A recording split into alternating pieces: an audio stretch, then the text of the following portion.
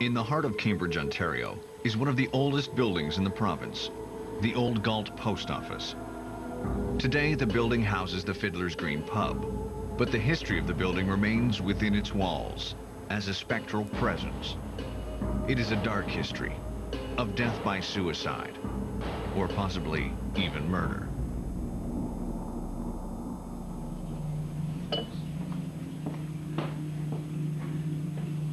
I was alone cleaning up for the night.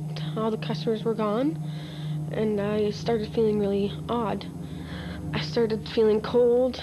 I noticed that it was very unusual. I didn't know what it was from.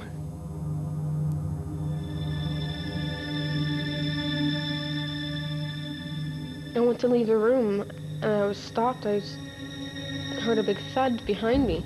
It sounded like a sack of potatoes dropped. I turned around, but I didn't see anything there. Then all of a sudden, I started having a panic attack almost. My whole body I was out of breath. I couldn't catch my breath. I felt like I was choking. I felt like I was taking on something that was happening to someone else. Feelings didn't belong to me.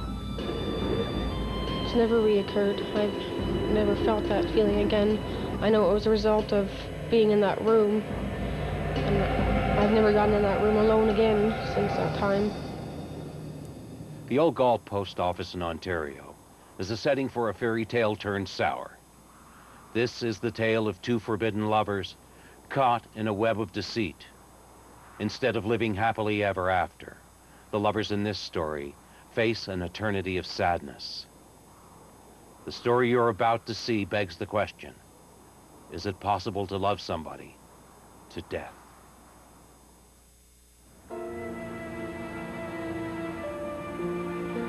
William Turnbull was the postmaster of Galt from 1898 to 1919. He and his wife occupied the tower and third floor of the building. Emily was the post office cleaner. 19 years old, she was young and beautiful. It was only a matter of time before Emily became the object of William's affections.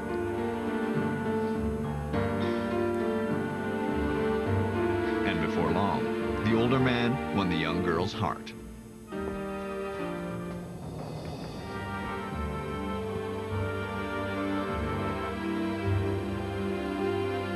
For 3 years, a romance developed between them, an illicit affair that continued under the very noses of the other staff.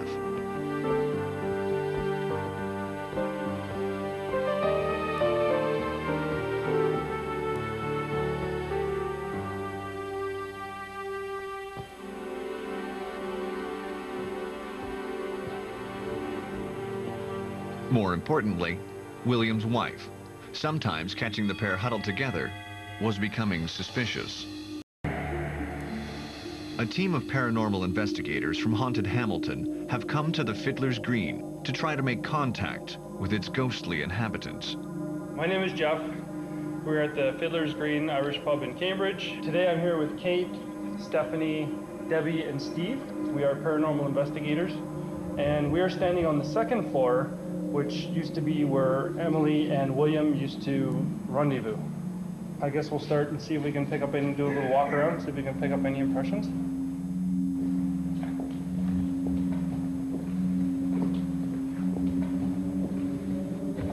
There's a lot of fighting going on here. It's not so much the love affair. I don't think that this is where they came to rendezvous so much as to argue.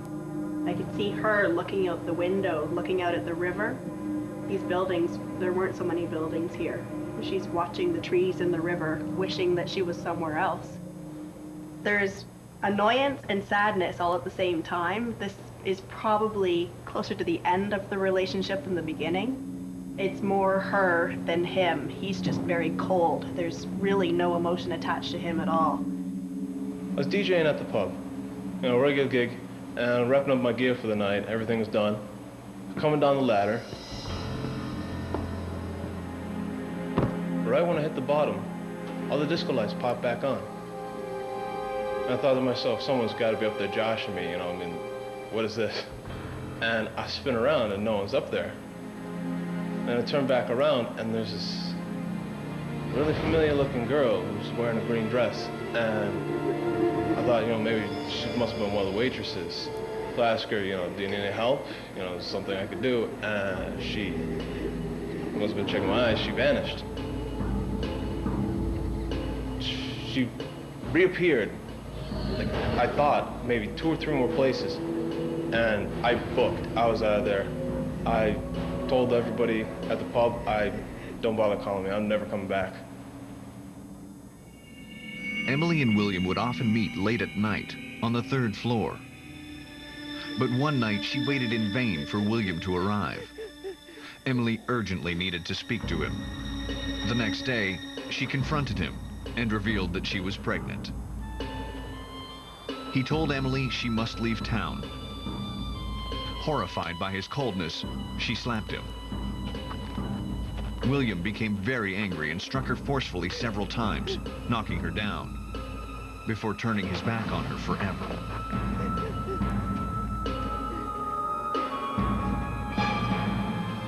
Two days later, Emily was found hanged in William's 3rd floor bedroom. His wife found the body. Was this suicide? Or did William end his problems in a brutal and expedient fashion? Or did the jealous wife take her own revenge? One thing is certain, the broken-hearted Emily still haunts the Fiddler's Green today.